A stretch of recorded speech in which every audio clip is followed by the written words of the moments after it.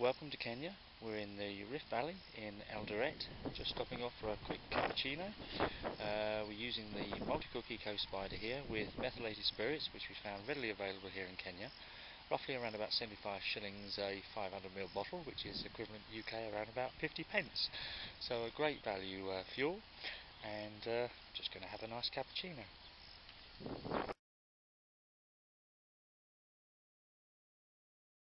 Cooking outside today, so I've just popped inside someone's little this time we're using the hexamine tablets.